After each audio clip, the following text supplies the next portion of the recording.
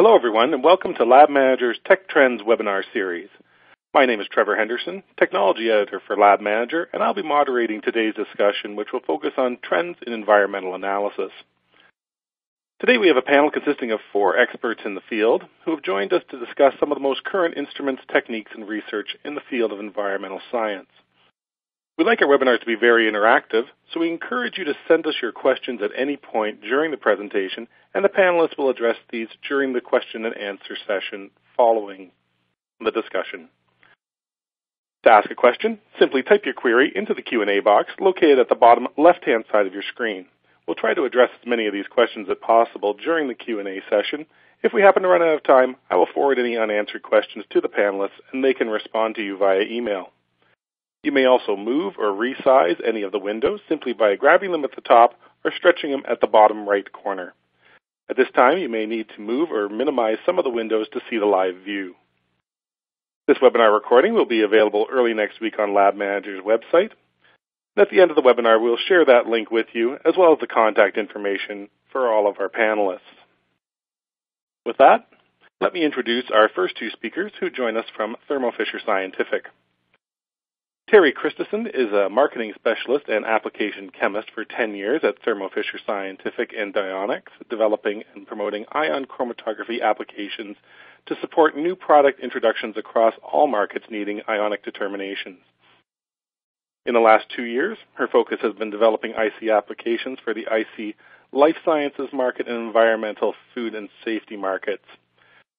Prior to Thermo Fisher Scientific, she conducted material analysis and failure analysis and managed the same in teams and labs in the electronics industry for more than 15 years. Her education includes a double Bachelor's of Arts in Chemistry and Biology at Fresno State University in Fresno, California. Also joining us today is Dr. Jonathan Beck. Dr. Beck received his PhD in chemistry from the University of Missouri-Columbia, working on a MALDI-TOF MSMS instruments investigating surface-induced dissociation of peptides. Johnson has spent the past 8 years at Thermo Fisher Scientific and the past 6 years in the environmental and food safety vertical market, working to grow market share worldwide while primarily focusing on LC-MS triple quadrupole instruments and on high-resolution LC-MS instruments such as the Exactive Plus and Q-Exactive. Prior to joining Thermo Scientific, he worked for 3 years at Varian Inc. in Walnut Creek, California, working in the LC-MS triple quadrupole applications lab, and for 2 years at Specialty Labs in Santa Monica, California, a clinical diagnosis company working on method development and validation on triple quadrupole instruments. Welcome to both of you. Oh, thank you. That was a real nice introduction, Trevor. So today we'll just start right in here. We're going to talk about ion chromatography, mass spec analysis of haloacetic acids. And we'll be splitting the presentation with Jonathan Beck and myself. So first of all, disinfection byproducts in drinking water. Disinfection treatment is essential to eliminate those disease-causing microorganisms. So this is an essential process for the treatment of our water to prevent some of those nasty diseases associated with water contamination. The primary treatment of water is done either by ozonation or chlorination. And some of these disinfection byproducts are created during those processes. For example, ozonation can create bromate if there's bromide in the water, and chlorination can create chlorite or chlorate trihalomethanes, the THM, and haloacetic acids. And haloacetic acids is going to be our topic for today. Of course, these are highly regulated because of the associated health issues. For example, chlorite can affect fetal development and affects the nervous system. Bromate, of course, is carcinogenic. And chlorate is associated with blood diseases and renal failure. The haloacetic acids, the trihalomethanes, are associated with chronic exposure that could increase risk of cancer, more typically associated with bladder cancer. And the statement is that if it's above the maximum contamination level, that's when they have concerns about the chronic exposure to the haloacetic acids and trihalomethanes. And of course, they are regulated under the Safe Drinking Water Act, and the EPA has promulgated it to the state. So let's look a little bit more at the disinfection treatment byproducts. Haloacetic acids, of course, are formed from chlorine in natural occurring organic and inorganic matter in the water. Here's a collection of the type of contaminants. The two of interest right now are the haloacetic acids and trihalomethanes. These are relatively emerging contaminants. But also note that there's more than 2/3 of the contaminants that are unknown, and it is believed largely from the regulatory community that these may be more toxic than the haloacetic acids and the trihalomethanes. For haloacetic acids, they're regulated by two groups, the haloacetic acid 5, HAA5, and 4 more haloacetic acid 9. So specifically, it's mono, di, trichloroacetic acid, MCAA, DCAA, TCAA, and then mono, bromo, and dibromo, MBAA, DBAA acetic acids. Those are the haloacetic acid 5, HAA5. And as you can see, the pKa's are relatively low. They're all below 3, whereas most of them below 2. And the boiling point are relatively low. That include the 4 more to make haloacetic acid 9, HA9. We have the tribromoacetic acid and the mix, bromochloroacetic acid, chlorodibromoacetic acid, and bromodichloroacetic acid.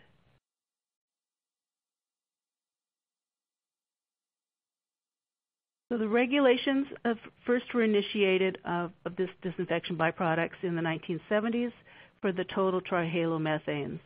And then in 1998, the EPA established a stage 1 disinfection byproducts rule where it looked at the haloacetic acid 5 and bromate, included the monitoring of all plants that disinfect with chlorine.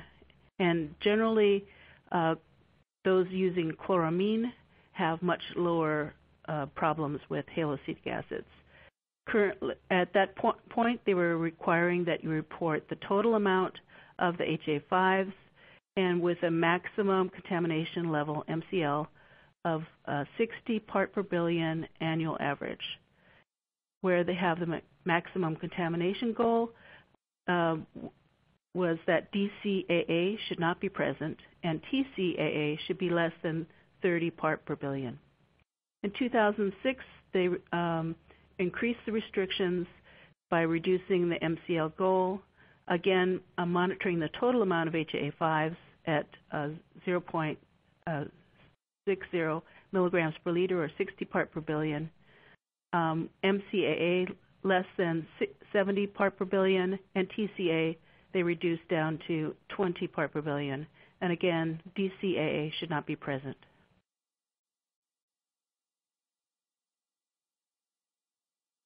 So we have primarily 3 EPA methods involved for HA analysis, regulated methods. They also can include bromate and delaprone. So we have a GC-ECD method, which uses a rather extensive liquid-liquid extraction and a derivatization for the separation on GC. And the detection limits are relatively low, about 1,000 times less than the MCL. We also have 2 IC methods.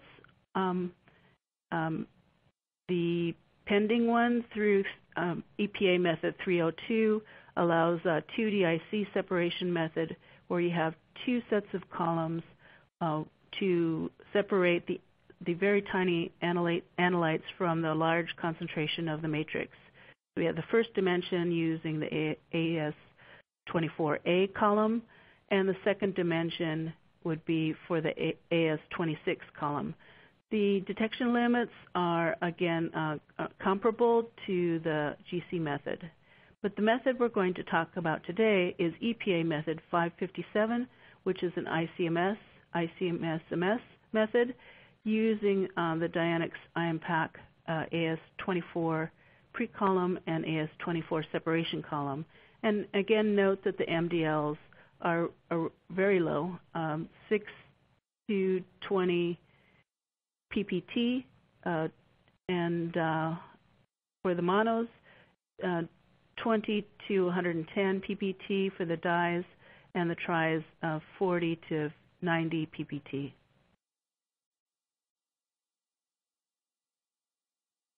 So a little bit more about EPA method 557. It is an ion chromatography method and, of course, in suppressed conductivity mode using MSMS detection. Now, this is a direct method with a matrix diversion of the high concentrations of the chloride, sulfate, and carbonate in the sample matrix. It does eliminate some of the difficulties of the sample prep by eliminating liquid-liquid extraction and any derivatization. It also eliminates coelution because the mass spec is a selective detector. MSMS also provides molecular information which confirms the analyte of interest. This method is fully automated, and recoveries are typically greater than 90%. This is well within the EPA requirements. Here's our whole family of ion chromatography systems. We have available from the starter IC, the ICS 900, and our mid-tier product line, ICS 1100, 1600, and 2100. And then we have a dedicated capillary system, the ICS 4000, which runs our 0.4 millimeter ID columns. It's also a high-pressure system. And then we have our modular ICS 5000 plus high-pressure system, ion chromatography system. Now, from the 2100 to the 5000, we have a reagent-free ion chromatography systems. That means that the eluent is electrolytically generated. You only need to add water as your starting material for your eluent. And then the 4000 and the 5000 are high-pressure systems. That means they're capable of running our smaller particle columns, separation columns. But today we're going to talk about the 5000 plus because of its capabilities to control separation temperatures below room temperature. A little bit more about ion chromatography. It is an anion exchange mechanism. All of our columns are made of polymeric materials and polymeric bodies. So it provides a metal-free flow path from our ICs as well as our columns and our electrolytic devices. Here we have the stationary phase is a supermacroporous polymeric particle, highly porous. And the anion exchange, the analytes attach to the column, and then the mobile phase or the eluent push the analytes off the column. Excuse me. Ion chromatography does provide excellent selectivity. We have a wide range of columns specified for each type of analyte base. It is very sensitive. It provides a very low chemical noise, ideal for separation of small polar compounds. And we're going to use the sensitivity and selectivity capabilities to combine with mass spec.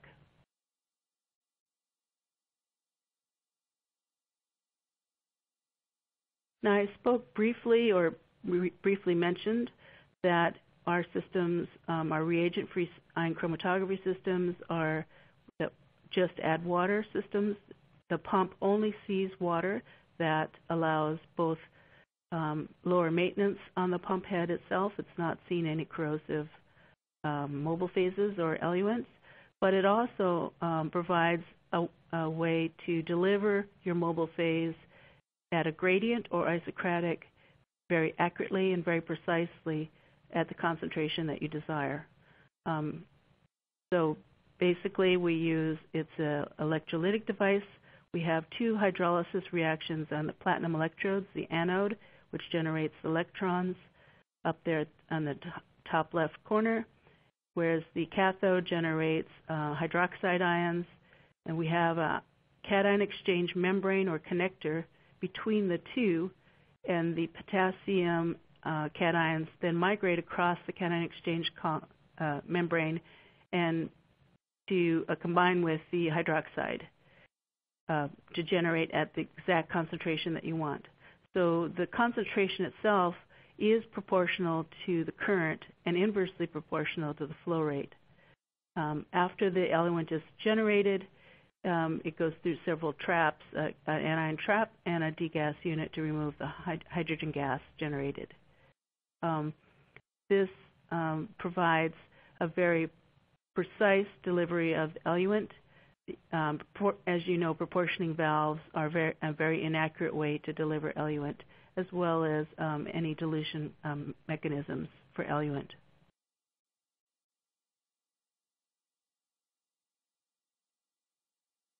So we use suppressed conductivity. Suppressed conductivity is what makes ion chromatography compatible with mass spec. As our eluent is a strong base, potassium hydroxide, it really is undesirable to be introduced into the mass spec. But additionally, besides the chemical compatibility, suppressed conductivity provides a higher degree of sensitivity because it reduces the baseline down to water. As you can see here, the analytes at the top enter into as fluoride, chloride, and sulfate enter in through the injection valve and onto the separation column. At that point, they become the salts, the potassium salts of those analytes.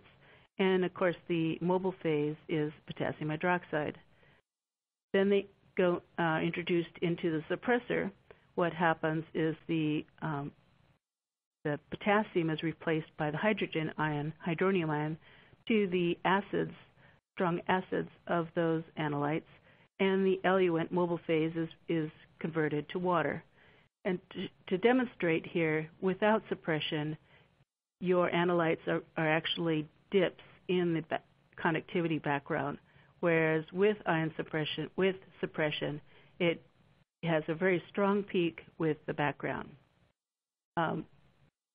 What also suppressed conductivity does provide for mass spec is it eliminates or reduces much of the ion suppression that can occur in a high ionic sample or mobile phase being introduced into the mass spec.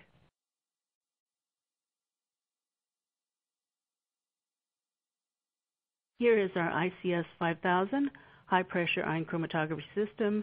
Again, it's a highly versatile modular design. It is a dual reagent-free system. It's optimized for improved performance and sensitivity, noise reduction, stability, and ease of use. Again, it is selected for this application because of its increased temperature control for HAA applications, and it does support smaller particle separation columns and all of our column formats from 0.4 millimeter ID, 1 millimeter ID, 2 millimeter ID, and 4 millimeter ID. There's also 3 and 5 millimeter ID in some formats. It does support multiple detection techniques, for example, like the mass spec.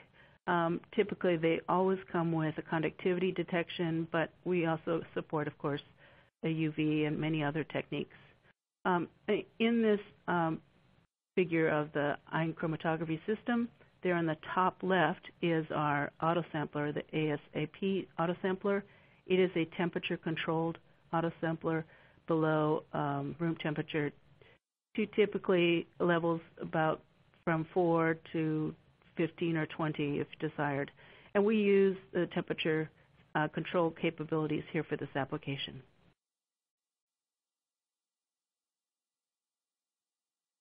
The ion chromatography conditions. It is a gradient separation to separate the analyte peaks from the matrix, sample matrix peaks. So it starts as a gradient of 7 millimolar potassium hydroxide, increases to 60 millimolar hydroxide around 30 minutes, and then reduced back down to the equilibration at 47 minutes for 7 millimolar potassium hydroxide. And again, the eluent is electrolytically generated to give a precise and accurate delivery of the eluent. The column set we spoke of before is the Dionix Ion Pack AS24. We have a guard column 2 by 50 in front, and the separation column at 2 by 250 millimeter. Excuse me. The suppressor is our Dionix AERS 500, 2 millimeter, and the column separation temperature is 15 degrees. Because the analytes are at very low concentrations, the injection volume is 100 microliters. A flow rate at 0.3 mils per minute.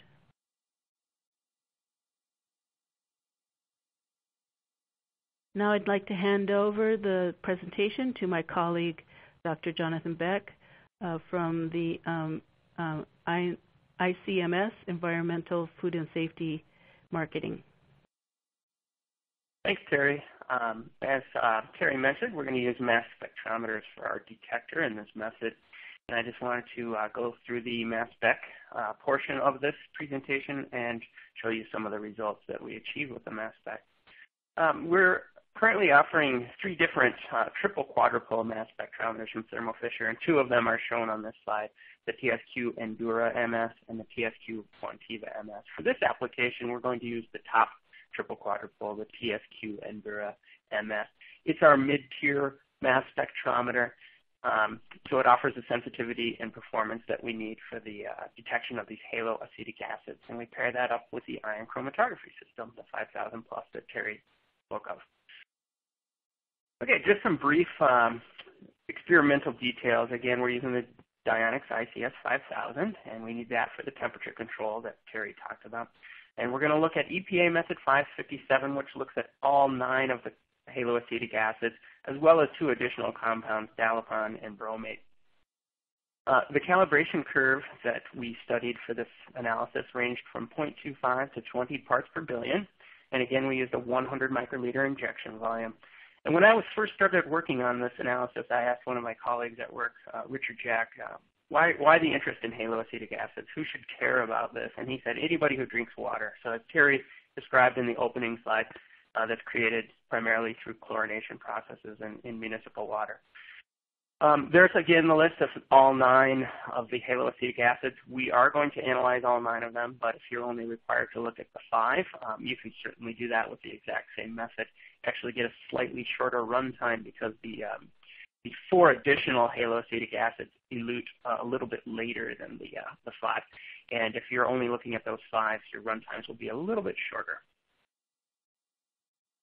Okay, so our mass spectrometer, we're using electrospray ionization in the negative mode. The voltages and gas settings that you see are listed here. Take note of our capillary temperature and our vaporizer temperature. Those are both at 200 degrees centigrade. That's a little bit lower than what we typically run. We have a flow rate coming into the mass spectrometer of 500 microliters per minute.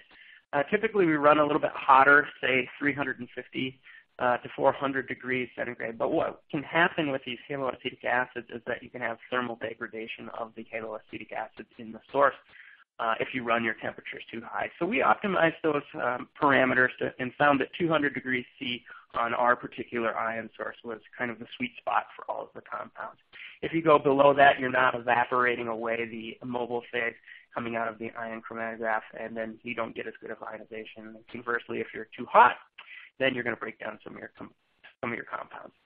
On the right-hand side, you can see the mass transitions that we monitored for these haloacetic acids. The EPA only requires 1 transition to be monitored, so we looked at 1 precursor and 1 product ion for each of those, for each of the compounds here. We also included 4 different internal standards you see there, the monochloral acetic acid, monobromo, dichloral, and trichloral internal standards.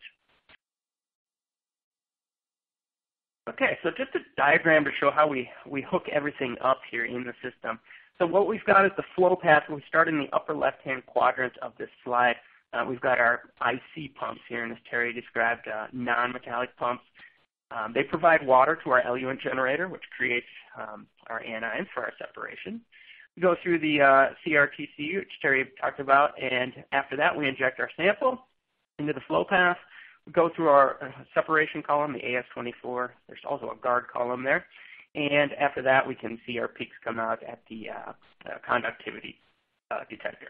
The most important part of this setup for mass spectrometry is the electrolytic eluent suppressor. Without that device, we'd be eluting our compounds with potassium hydroxide and introducing the potassium ions into our mass spectrometer. And any of you who have used LCMS will know that potassium is not a compatible buffer or salt to have in our mobile phase. So that electrolytic eluent suppressor removes that potassium from the mobile phase, and we just have water at that point. So what we do is add in a little bit of organic after the conductivity detector and right before the mass spectrometer. In our case, we use isopropyl alcohol. You can also use acetonitrile, but it's nice to use isopropyl alcohol because of the cost savings. A few years ago, of course, we had the acetonitrile shortage, and the costs are still quite a bit more. So the ability to use isopropyl alcohol instead of acetonitrile is a nice feature. So we just add that in at a constant flow rate into a T right before we go into the mass spectrometer. And then we've got the signal from the mass spec that we record, and that's what we're going to do our quantitation on. So here's a chromatogram showing the 1 part per billion haloacetic acid standard from the calibration curve. It's a mixture of all 9 here, and you can see they elute pretty much in order of their atomic mass. If you calculate the molecular formula and the mass, you'll see them elute. And the final eluting compound was the tribromoacetic acid. That's at about 45 minutes. Now the EPA has you do a little test. They use something called a laboratory synthetic sample matrix, or LSSM. And what that is a collection of various salts that you add to deionized water to simulate kind of the worst case water sample that you might run. So what we added to that was sodium nitrate, sodium bicarbonate, sodium chloride, and sodium sulfate. There's also the addition of ammonium chloride to the sample, which is a preservative. So once to collect the sample in the field, you'll add ammonium chloride to the water sample and then send that to the laboratory. So it's a very easy sample collection, and there's really no sample prep. All you do is take that sample and inject it directly onto the ICMS. So from top to bottom, you can see the compounds again, and on this slide I included bromate and dalapan. You can see those two trace number 3 and 4 from the top respectively. So we have all those salts eluting along with the haloacetic acids, and what we want to do is make sure we don't send those carbonate, nitrate, bicarbonate, chloride, and sulfate into the mass spectrometer, because what it can do is just clog up your system and require you to clean the mass spectrometer. So when we overlay all of our compounds in this mixture, you can see 3 groups here. You've kind of got first little group around 15 minutes, and then you've got some around the mid-20s, and then some later around 39 minutes. Well, that works out quite well, because what happens is our salts elute basically where the haloacetic acids are not. So what I've shown here on this slide are some red arrows, and those red arrows correspond to when we set a divert valve. And the divert valve will divert the stream either to the waste or to the source of the mass spectrometer. So that's the last thing that are in our flow path before the mass spectrometer. So what we do is the software will allow us to turn that divert valve at predetermined times. So once we know our retention times, we set those that program up to divert the stream to waste. And here's what we're diverting. So in this case, I'm showing the signal from the conductivity detector, and the red arrows again show where we're diverting to waste. So you can see where the chloride comes out, we're sending that to waste, and then 3 other compounds, bicarbonate, sulfate, and nitrate going to waste as well. And then we do that at the end of the method as well. It just keeps everything nice and clean in the mass spectrometer and more uptime, and we don't have to change any parts out. So the detection limits that we achieved for this analysis using the 557 method are shown on this slide. I've also put in a column showing what the EPA had as their method detection limit, or MDL, and you can see we're right in line with what the EPA achieved as well. So we're able to achieve the same levels that the EPA needed to do. And for comparison, we put on the far right column the MDLs from the previous 552 method right there. So you can see the ICMS method is a little bit more sensitive than the GC. So the conclusion for our application here is that we demonstrated the analysis of 9 haloacetic acids, bromate and dalepan using ICMS, MS. The detection limits were right in line with what the EPA requires. There's no derivatization steps prior to the analysis. Like I said, it's just the ammonium chloride preservative, and then you inject that sample directly.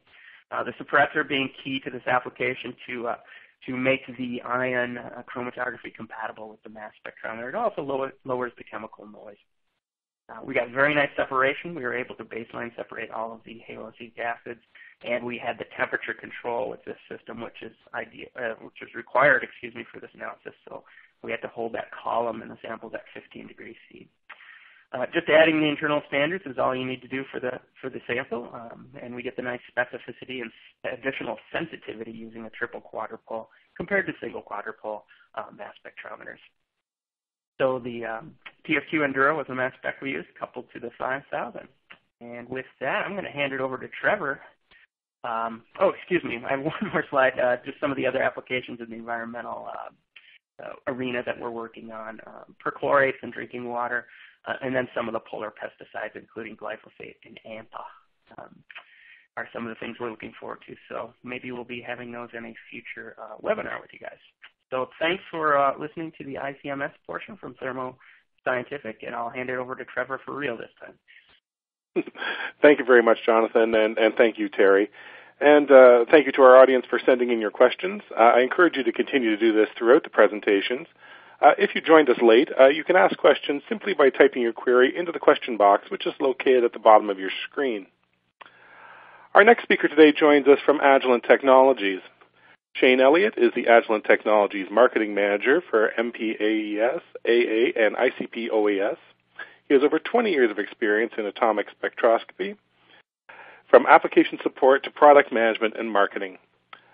Shane cut his teeth in contract geochemistry and environmental laboratory, running elemental analysis on a wide range of sample types using ICP-MS.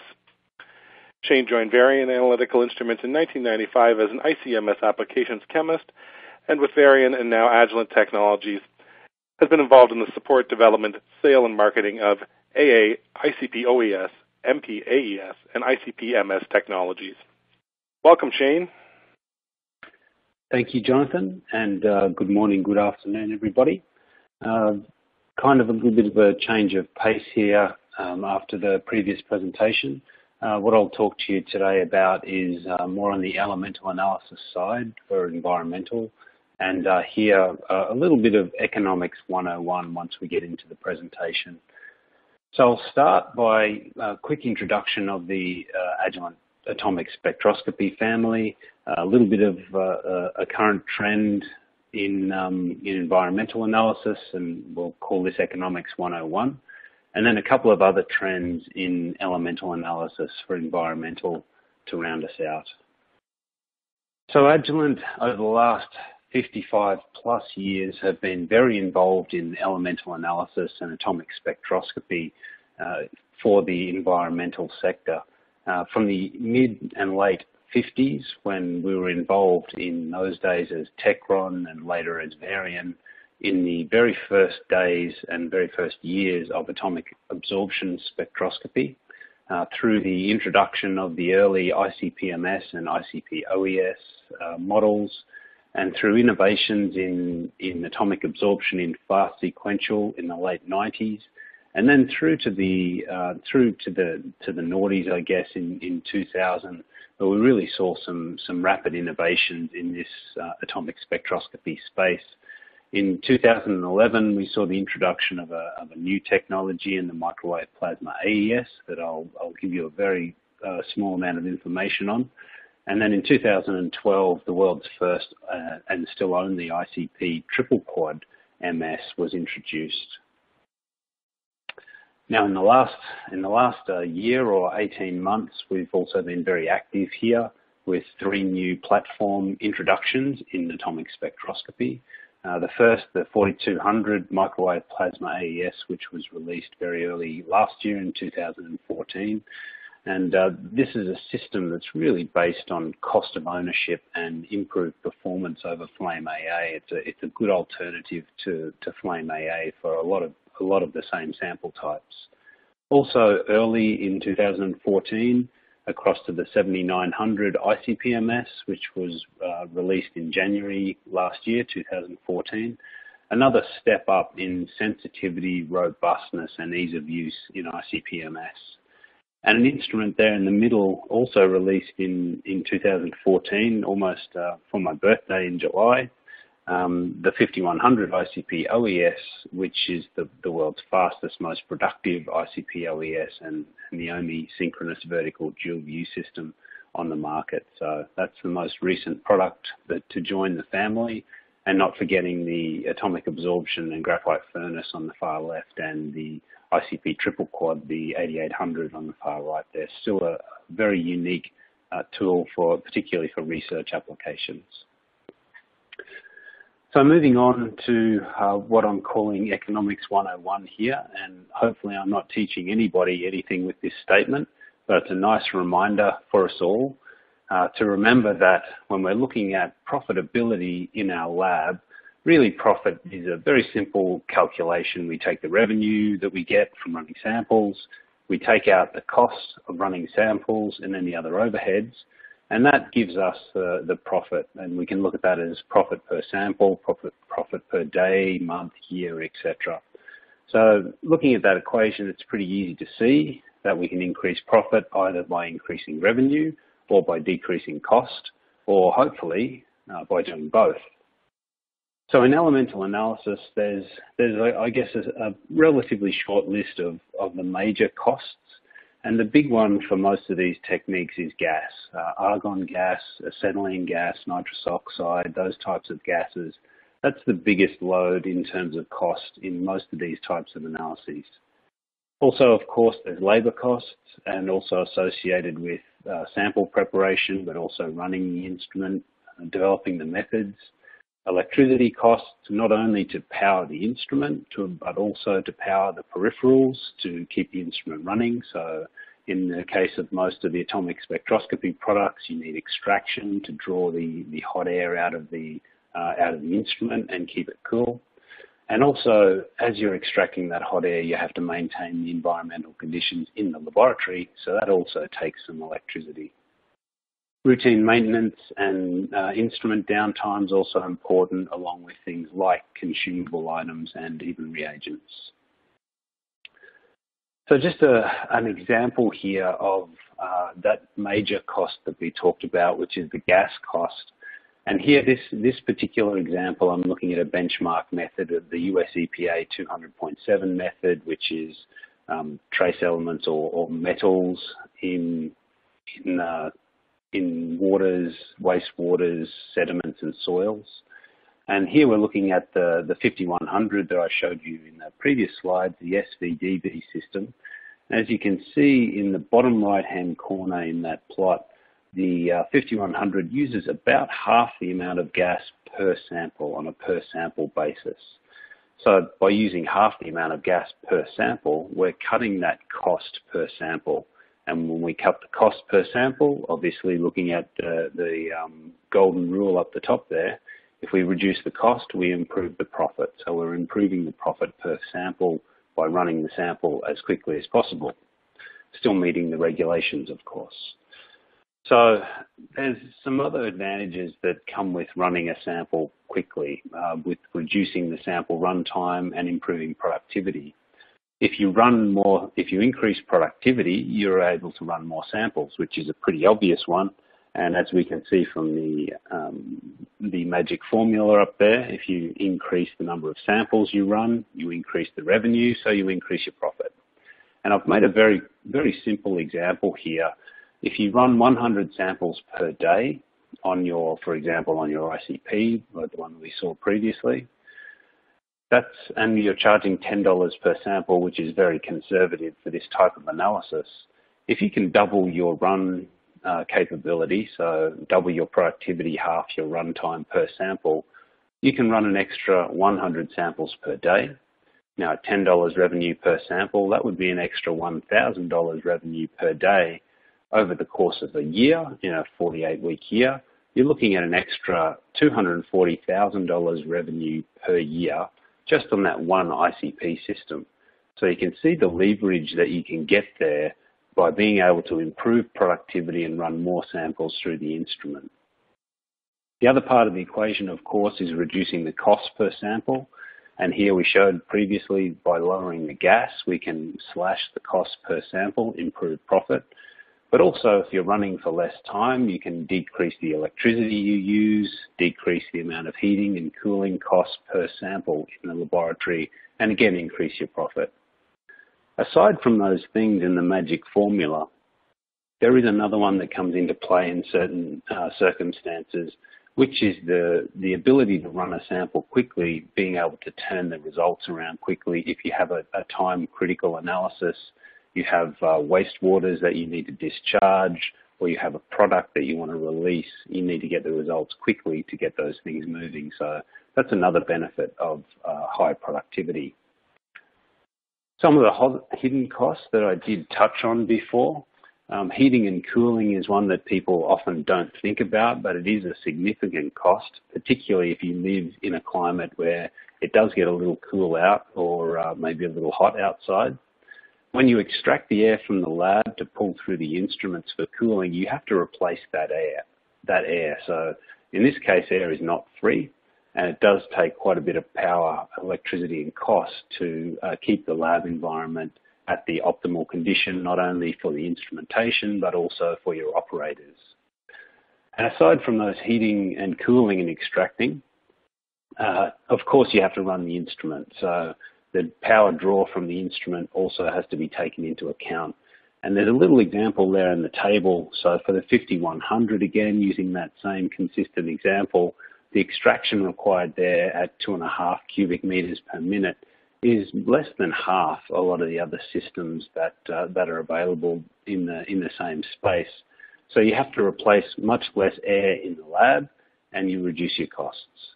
The other obvious one on the right is the power draw. So with a lower power draw on the instrument, you're also reducing your electricity costs, reducing your cost per sample, and improving your profit.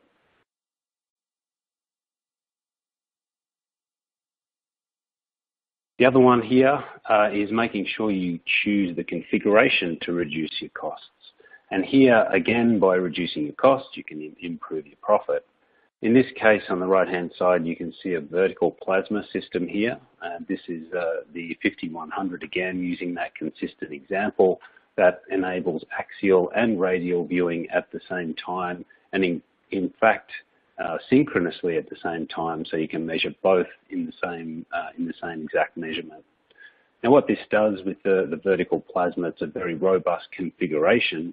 So you reduce your maintenance and increase your uptime of your instrument, reduce the consumables costs by having a longer torch lifetime, and it's about a 5 times longer torch lifetime compared to a horizontal torch, and reduce the sample prep behind matrix samples. So the bottom left-hand side is a very brief plot that shows the stability in a 25% sodium chloride solution. So as you can see, even with that very high matrix, we get excellent stability because of that configuration, reducing the amount of maintenance you need to do, and again, improving your profit.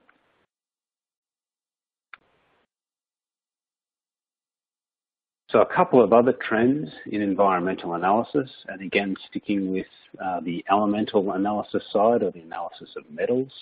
Something that we have seen in environmental is the move from flame AA to microwave plasma. And this is an interesting one because the microwave plasma isn't currently in any of the US EPA methods.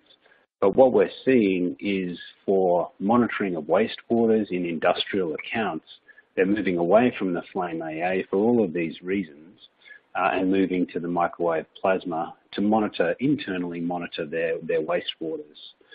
So because the microwave plasma has better performance, lower detection limits, a wider dynamic range, reduced running costs compared to a flame AA. And what that means is it runs on air. You don't have the ongoing gas costs. We use a nitrogen generator to generate the nitrogen plasma.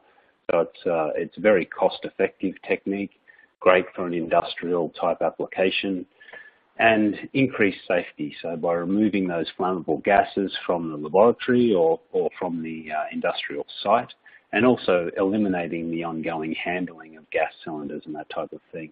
And ease of use is increasingly important in all of our laboratories these days. So using an instrument that's designed specifically to be very easy to use is also an important consideration in this type of analysis.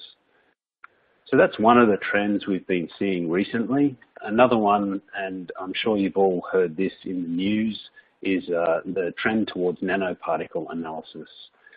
So this is pollution waste generated either by nanoparticle or nano devices or during the manufacturing of nanomaterials. And you'll hear the term nanopollution there. But we're also seeing more and more nanoparticles used in remediation, in environmental remediation. So of course the tag there is nanoremediation. And the single nanoparticle analysis by ICP-MS typically has really started to get some momentum in the market across North America and Europe in particular.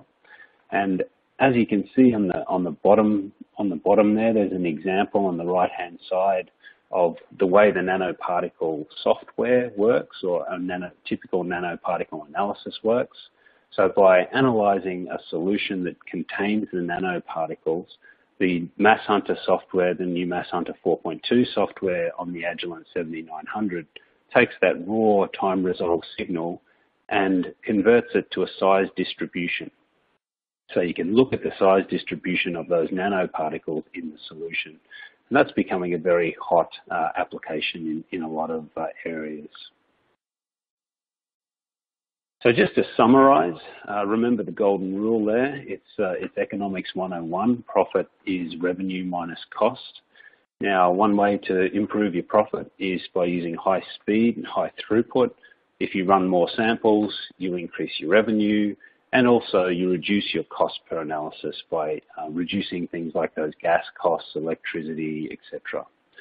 So beware of those hidden costs in your lab, high extraction loads on the lab aircon or heating, and a high electricity draw. Be cognizant of the other costs, so look at robust configurations and technologies to increase your uptime, reduce consumables costs, and reduce sample prep and other maintenance. And we just touched very briefly there on a couple of other trends in environmental analysis, in particular the transition from flame AA to microwave plasma AES, and also nanoparticles analysis by ICP-MS. Okay, thank you again for your participation today. It was my pleasure to be able to present. I'll now, there's some more links there for extra information if you need some more information on any of the Agilent portfolio. I'll pass over to Trevor now to take us to the next presentation. Well, thank you very much, Shane. And just a reminder that all of our speakers have kindly provided us with additional resources, and these can be accessed via the resource widget located at the bottom of your screen. Our final speaker today, joining us from Shimadzu Scientific Instruments, is William Lips. William has over 20 years of laboratory experience and over 10 years working for instrument manufacturers. He's a member of the ASTM D19 committee and played a key role in the development of several newly approved cyanide methods. William is also the Standard Methods Part 4000 coordinator and a member of the U.S. delegation to ISO TC 147 on water. William is currently the Environmental and Mining Business Unit Manager for Shimadzu Scientific Instruments. Thank you for joining us today. Thank you. This is a short presentation that will cover some of the highlights of a recent Clean Water Act proposal to update methods at 40 CFR Part 136. And then I'm going to follow with some trends that may affect the future updates to drinking water, wastewater, and solid waste methods. Again, keep in mind, these are my predictions, and with all predictions of the future, they could be really, really wrong.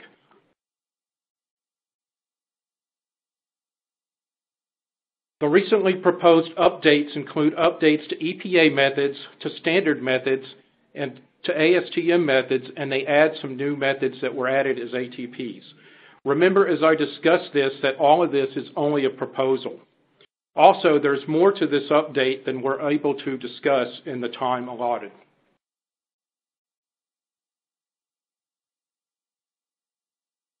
The revisions to standard methods are relatively minor and pertain mostly to renaming of methods to state the year of approval.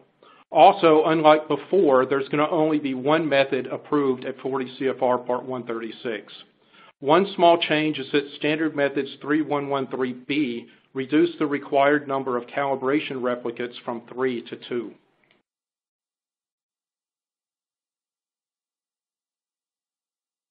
ASTM method changes are also relatively minor. Metals methods now include the use of block digesters, and the QC interval was changed in most of the metal methods. The TKN method includes some copper catalyst data that's in the appendix. Now remember, according to ASTM, any data in the appendix is non-mandatory.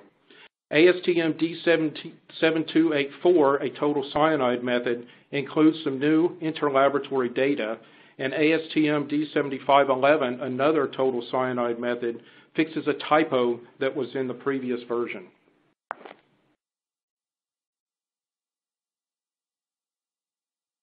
There are two USGS methods, a high concentration and a low concentration, and an NECI method, both for the determination of nitrate-nitrite using an enzyme in place of cadmium to reduce nitrate to nitrite prior to measurement using the Grice reagent.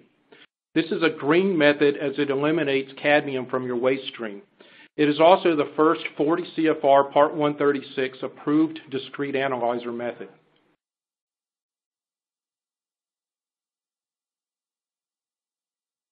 There's a new method by Hawk called the STKN. This replaces labor and reagent-intensive TKN method. The method oxidizes total nitrogen to nitrate using heated alkaline persulfate, and then it measures nitrate colorimetrically. You also perform another nitrate determination without digestion. You subtract that nitrate from the STKN, or the total nitrogen digestion, and that calculates TKN.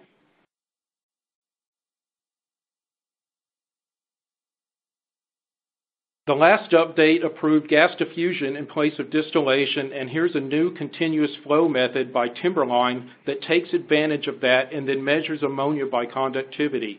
This is a green method because it replaces phenolate or salicylate reagent with virtually no reagents at all.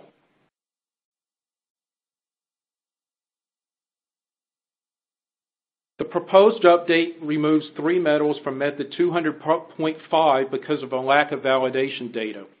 Remember, however, that the 2012 update allows both axial and radial view by method 200.7. Also note that all modern ICPs that are capable of both axial and radial view have no difficulty achieving the method 200.7 detection limits.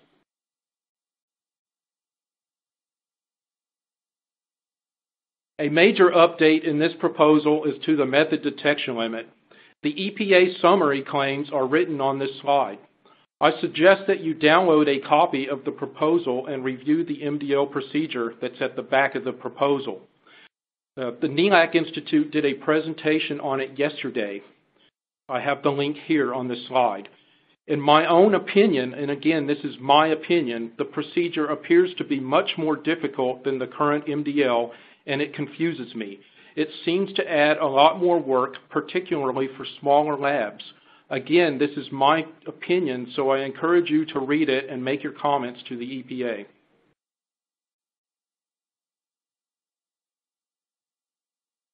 The EPA proposed updating method 608 to specifically allow capillary columns. Now, we've been using them for years, but they were never in the method. They were always done as a modification. EPA method 608 now will allow the Hall detector or other halogen-specific detectors and will allow hydrogen as a carrier gas. There's a long list of non-mandatory or non-priority pollutants at pesticides also added. These new compounds could end up in your permits. and it's up to the laboratory to establish acceptance limits for all of these new analytes. Method 624 is also proposed with new non-priority pollutant analytes added in Table 2. Modifications to the purge and trap procedure that were previously added in Part 136.6 are now written into the method, and the proposal removes the modifications from Part 136.6. Nitrogen is allowed as a purge gas. While it's possible that these added analytes could be used in future permits, be cautioned that there's no validation data included for the new analytes. The laboratory will establish their own validation criteria. I also suggest that you go and read this proposal.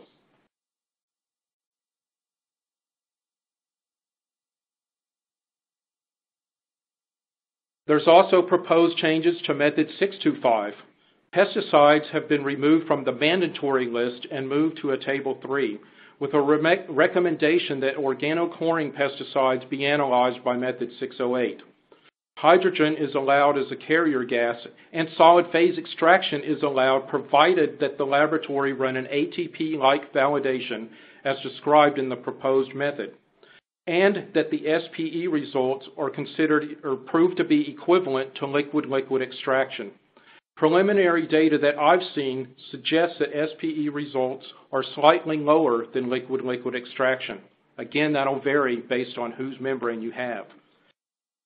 If these methods affect you, I really suggest that you read them and make comments to the EPA.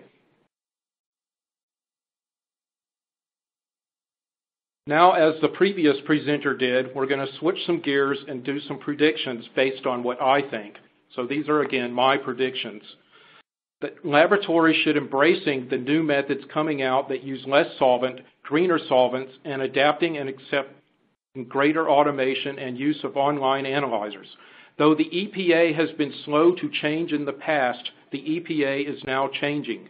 Laboratories need to encourage their auditors to allow them to use the newer methods that are greener, use less sample or reagent, and are more cost-effective. This may mean things like replacing the BOD and the COD with TOC, greener reagents for tests like nitrate and ammonia, replacing TKN with TN methods, extracting less sample for semi-volatiles and pesticides, using SPE and ion exchange in the field and shipping the cartridges instead of water, or identifying toxic bacteria with mass spec instead of outdated tubes and plates.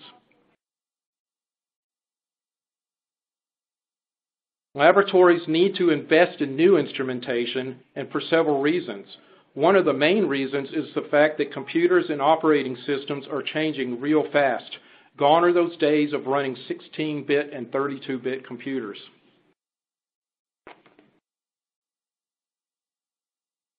Detection limits are also getting lower and lower, and as the detection limits get lower, so do permit limits. You will not be able to achieve the new limits with your older instrumentation.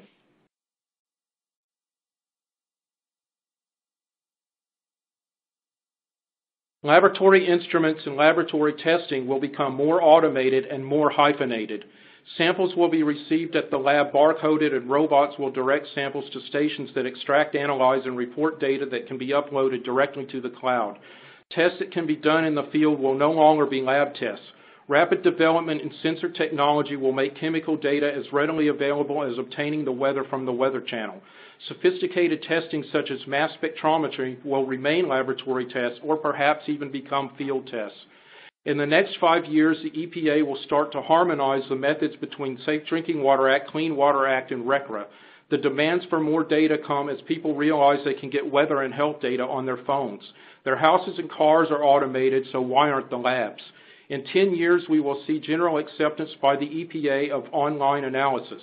This enables better computer modeling of contaminant loads and prediction models. The availability of online contaminant data makes possible instantaneous water data to the public. Computer programs and more products are created to give more online data.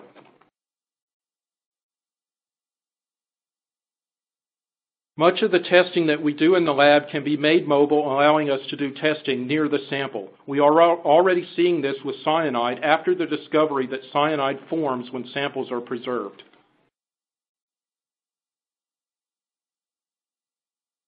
As nutrient criteria is developed, the need for tighter control on nutrient removal becomes evident. Online analyzers allow treatment operators to real-time control over the removal process. Online analyzers and sondes can also be deployed for ambient water monitoring for more accurate calculation of total maximum daily loads. 30 years ago, we thought there would be less paper, and we ended up with more. However, we can now assume that we may finally go paperless. A generation so used to instantaneous food, news, etc. will expect faster results, almost to the point of a drive-up window. The future environmental laboratory will focus less on conventional pollutants and more on instrumental methods for more sophisticated testing. Methods will be greener, using less solvent, no solvent, or safer solvents. With the vastly improved sensitivity of new instruments compared to those when 624 and 625 were written, we can extract less sample, allowing us to use less solvent and still achieve equal to better detection limits. There are even some new methods that don't use solvent at all. We can replace one of the most dangerous, most reagent, and most labor-intensive wet chemistry methods there is with an instrument that only requires a little bit of sulfuric acid or HCl. If Keldall was alive today, it's what he would do. Instrument manufacturers, hear your call, and instruments will be made simpler for all. Canned methods with easy software so that you can spend time processing all that data instead of wasting time trying to collect it.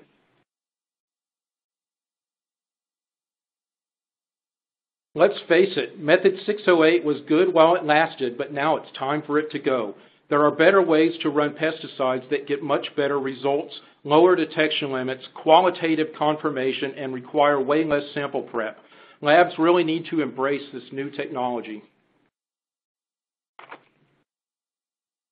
In fact, some techniques require no sample preparation at all. It's possible to take some of those not-so-good methods like chlorophenoxy acid herbicides, among others, and completely eliminate extraction and derivatization, analyzing them along with hundreds of other herbicides or pesticides using a direct injection of the sample.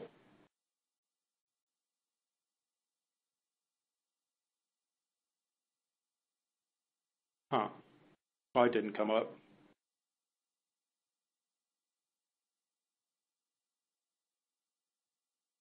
If you are a technician, you may not want to hear this. A time is coming, and may in fact already be here, that there will be little need for extraction technicians at all. Or it may be that your job becomes loading automated extraction tubes or auto-sampler vials. Various extraction techniques are being automated and linked directly to the instrument for an almost sample in, result out black box.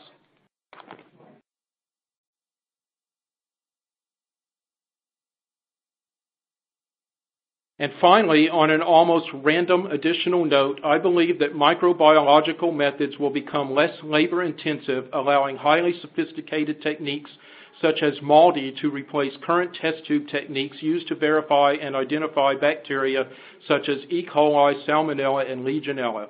Why continue with tests that take days when there are tests that take minutes currently available? Surely work is needed in this area.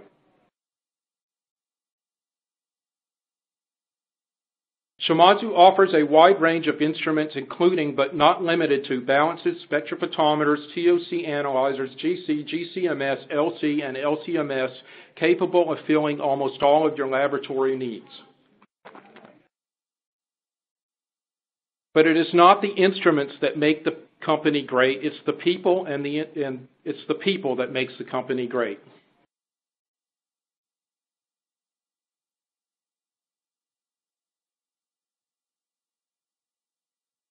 So thank you. If you have any questions, there's my email address.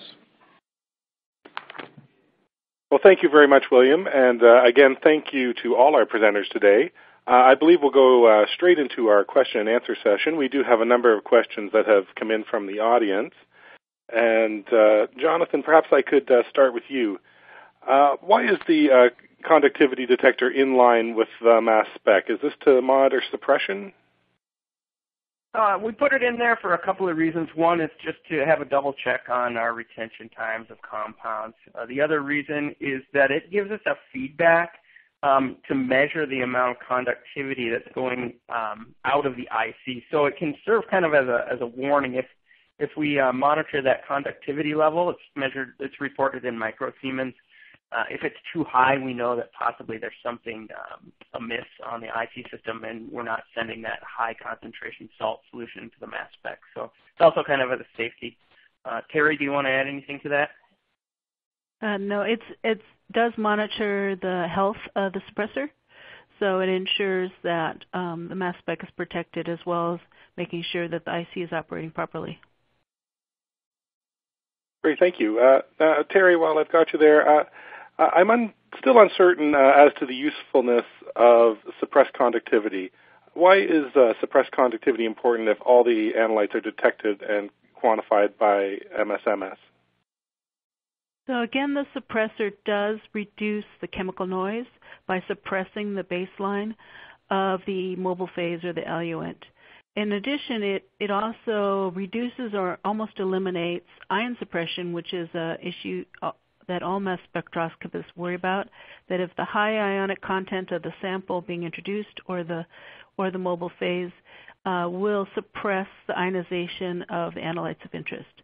So the suppressor provides both a low noise, of course, so signal to noise gives you more sensitivity, as well as increases the signal by reducing the ion suppression. Great, thank you. Shane, when you showed the argon usage table, the flows seem very high. Given the plasma on our ICP only uses about 12 liters per minute argon, why are the usage numbers so high? Okay, thanks for the question. The flows on that table that I showed, I did skim over them pretty quickly, but the flows were the total flow of argon used there. So not only in the plasma, but also including things like purging the optics, purging the pre-optics. If you have a detector that needs purging, it includes the purging the detector too. So those flows are a total argon flow for the entire instrument, not just the plasma. Great, thank you. Now this question is for William. William, have any studies been done on performing solid phase extraction processes in the field? And is that something that any regulating bodies are allowing? No regulating bodies are allowing it that I'm aware of. We've done ion exchange in the field with success. However, that's not allowed either. It's been discussed at meetings with the Office of Solid Waste, the possibility of doing solid phase extraction out in the field and sending cartridges instead of samples. But no, it is not approved yet, and there would have to be a lot of data before something like that would be allowed. Great, thank you. Go ahead. Oh, that was my answer. Oh, okay. Jonathan, do you see any shifting of retention times, and how do you control the divert valve on the mass spec? Yeah, the retention times have been very stable with this assay.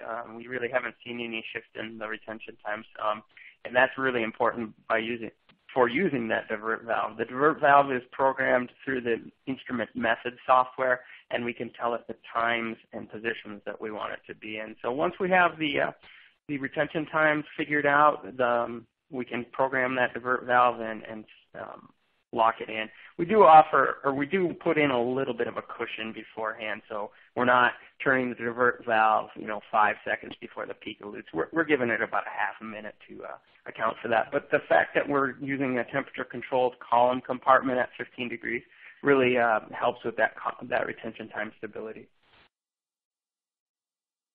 Okay, thank you. Shane, can you explain what synchronous vertical dual view means, and what is the advantage of this? Yeah, sure. Aside from being a very big mouthful, it basically describes the configuration that I showed on one of those slides. So the vertical dual view means the plasma is vertical, the torch is vertical, but we're viewing both axial and radial from that vertical torch. So it's using the the most robust configuration of the torch, which is vertical, and viewing axially and radially. The synchronous part of that synchronous vertical dual view means that we actually, rather than measuring sequentially, so measuring axial and then measuring radial, we have a unique piece of technology in the instrument that allows us to select and combine the wavelengths from the axial and radial views and measure them or view them at the same time, so in one synchronous measurement. So that's basically what the SVDV does. Great, thank you. Terry, I'm curious about the 15 C separation temperature. If your IC doesn't have cooling capabilities, can you run this method at 25 degrees C? No. Unfortunately, these analytes are temperature sensitive, and they need to be run at a low separation temperature. We have developed the AS24, and there's another column similar to it for the 2D IC method, AS24A, that are designed for this low temperature separation. Thank you. William, you spoke of the EPA method update rule. What can researchers do if they want to read it and make comments of their own? I gave a link that I think will be provided. Download go to the link, download the document, print it out. It's about 200 pages. Read it as carefully as you can, and then there's instructions on there as to where to send in your comments. It's best to send it on a company letterhead, but the EPA is required by law to review everybody's comments. Great, thank you. That's my answer. Jonathan, I see that the run times are about an hour. Is it necessary to run a complete calibration curve for each batch of samples? Yeah, that's a good question, because if you have 7 or 8 calibration standards, that's a good work day there, 8 hours. So what the EPA does allow is for you to use a calibration check standard, and what happens is you inject, it's usually one of the lower levels or mid-level calibrant. You run that one time, and as long as it falls into a criteria set by the EPA in terms of accuracy of quantitation, you're allowed to use your existing calibration curve. So, for example, you could run a curve on Monday and be using that throughout the week and further, as long as you continue to meet that continuing calibration check standard. And our software allows you to do that. You can use an older calibration curve to quantitate newer results. Great, thank you. Shane, is it possible to use the MP-AES in regulated methods? Thanks for the question. I did mention it briefly, but it's not currently included in any of the US EPA methods. But we are finding in certain circumstances, and I've seen this quite a bit in Europe, customers are self-certified based on performance. So they're running an AA or even an ICP OES method on the microwave plasma. They're certifying locally in their local regulations according to the performance of the instrument, and then they're using it to satisfy the requirements. So it's more of a trend in industrial environmental monitoring on site. So a customer that might have an industrial process, they do QA/QC, but they also monitor wastewater. That's more, I think, where we're seeing the microwave plasma go into environmental analysis.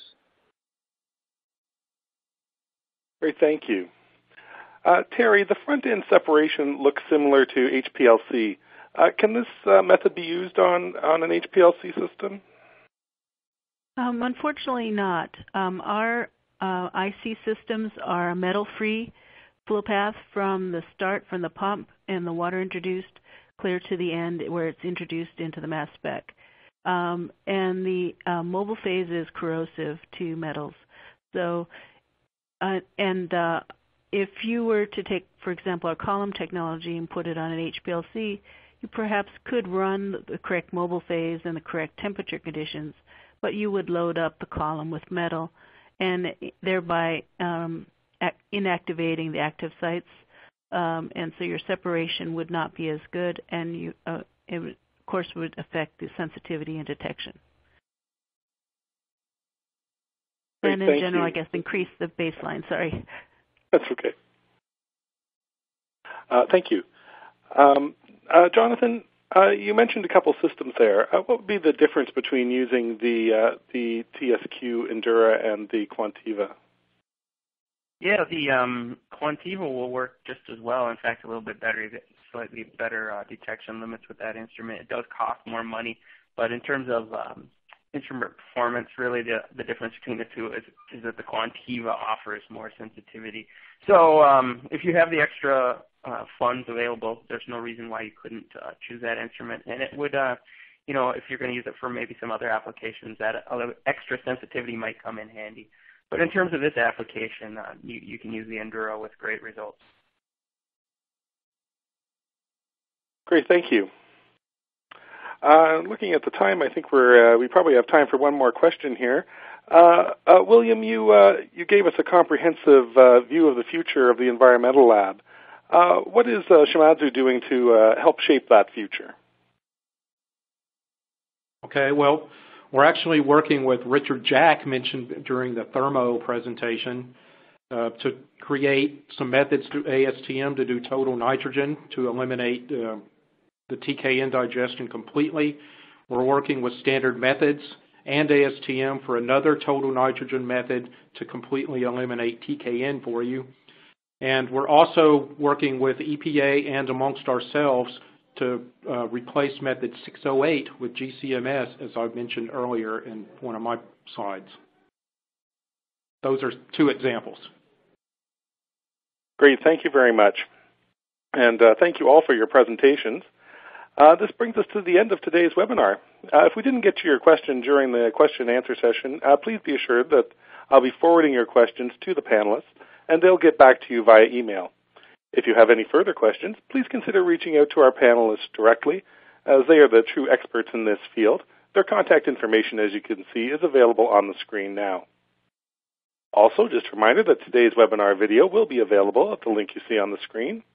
On behalf of Lab Manager, I'd like to thank all our panelists today for their hard work, and I'd like to thank our sponsors, Thermo Fisher Scientific, Agilent Technologies, and Shimadzu for supporting our Tech Trends webinar series. As well, I'd like to thank all of you for taking time out of your busy schedules to join us today. Please mark your calendar for our next Tech Trends webinar, which will focus on mobile technologies for your lab.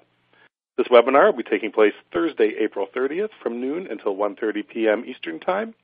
And for more information, please visit our website at www.labmanager.com.